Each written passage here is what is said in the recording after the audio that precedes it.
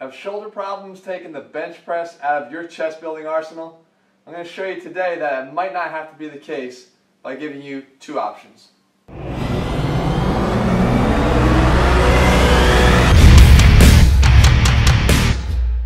What's up guys, Jeff Cavalier, ATHLEAN-X.com.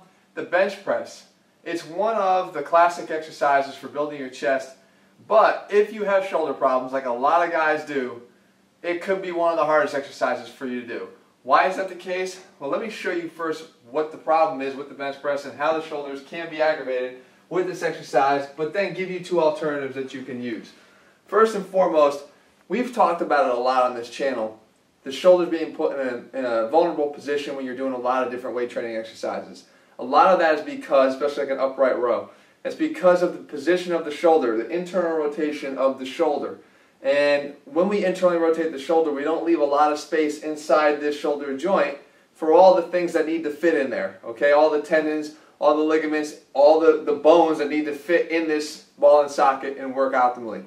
So when we look at the bench press, when we're in this position, it really is not far different than the upright row internal rotation position. There's definitely internal rotation going on at the shoulder. So if we get back down here and do an actual bench press, this position here, just because I'm laying on my back, is no different than if I was standing up. It'd still be the same internal rotation position. As we take the bar up and then bring it down, okay, I always tell you guys, if you're going to do this, stop here.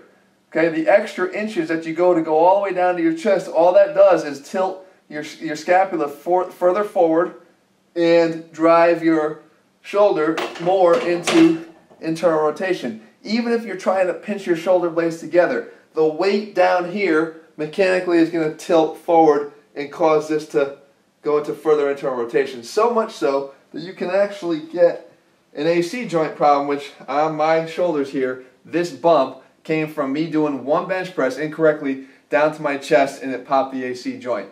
This side I don't have it, here I clearly do. That's going to stay with me forever. And it still bothers me from time to time.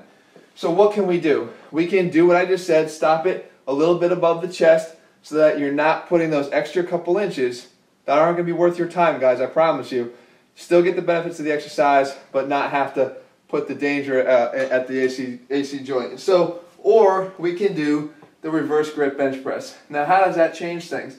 Because we're externally rotating. Remember, internal rotation is this and this, right? Internal, external at the shoulder.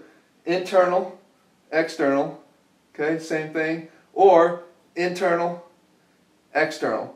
It's all what's going on at this bone right in here. So if I twist, internal rotation of this bone.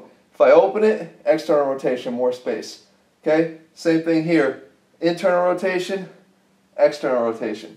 So more room, we get into this position underhand, we've all of a sudden now created external rotation. Way more room inside the shoulder, so those guys that have bulky shoulder joints are going to find this to be much easier. So we grab it with about index fingers on the smooth part, okay, and we push the bar into the lower part of our palm, okay. You're going to have your hands almost tilted a little bit over the top of the bar to start, because then when I push it up, they're going to be in neutral. So this wrist will be in neutral, not really bent back here, so you're going to be causing wrist damage or anything like that. So more of a neutral grip. So again, over the top, and then we lift up, and then from here, again, neutral grip going on at the wrist. I'm going to let my elbows dip down into my sides. I can go a little lower here because I have that extra room, and then I squeeze up. Okay, down to the sides, and then squeeze up. A lot of guys like this variation because they get a better squeeze on their chest. Down, and squeeze. Down, and squeeze. And again, no pain in the shoulders, especially for guys that are used to having it. So the bench press doesn't have to leave your routine completely if you have bad shoulders. You just have to approach your exercise a little bit different.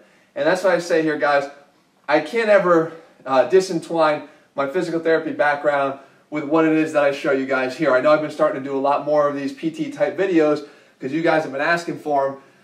But in ATHLEAN-X, what we try to do in our system is basically, push all these ideas through to your everyday training so that you are training smarter. I always want you to train harder, but you're training smarter at the same time so you can continue to get results for many, many months and years to come, as opposed to doing something incorrectly and being laid up like I was when I screwed up my shoulder a long time ago.